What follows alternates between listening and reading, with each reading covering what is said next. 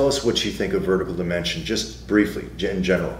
Does it change on its own? Is it trying to go back to a certain place? Why do we see those patients with the worn down dentition over the years? Everything's flattened out. I know that every individual patient is unique, but in general, where are they looking to go? Where's their system looking to go?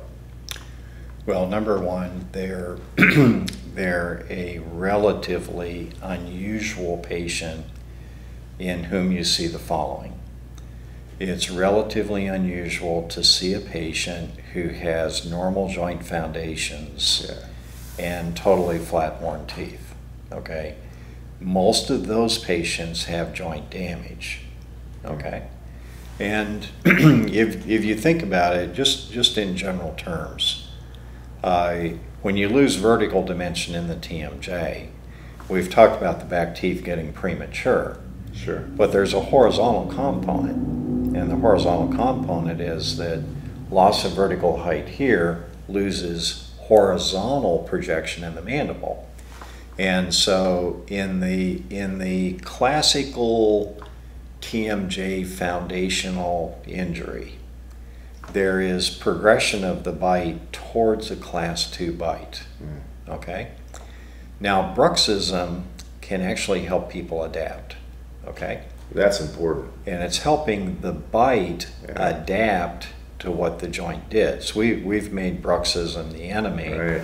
But if you look at what bruxism does in the system, what bruxism does is it decreases the vertical dimension of the posterior teeth. And the adaptation of the system is this vertical dimension in the joint is already decreased. As we decrease the vertical dimension in the teeth, we're correcting those prematurities on the back teeth, but you know what else corrects? The class 2 tendency tends to correct back towards class 1.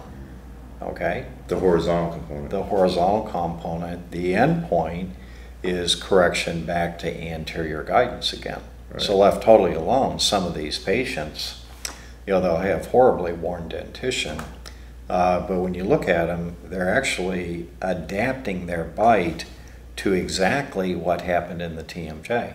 Right. And that may be their end point. Okay?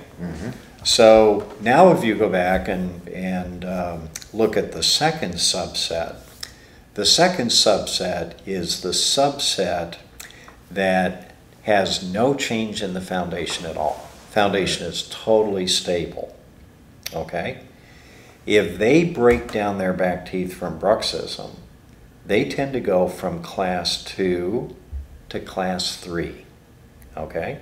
Because again, any loss of vertical dimension in the TM or in the teeth will horizontally shift the mandible more towards class 3, okay? Interesting. And so if they start class 1, have a normal foundation, they go from class 1 to class 3 with worn teeth.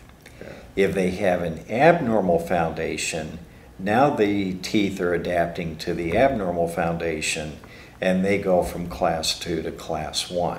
So see, there are two subsets. And that's what I'm saying. In the worn dentition, I mean, if I didn't have imaging and I tried to read the bite and figure out, you know, what's going on with this dentition and this older male or whatever with huge muscles and very, very flat teeth. Obviously, you look at the teeth and there's been a loss of vertical dimension. Which subset are they?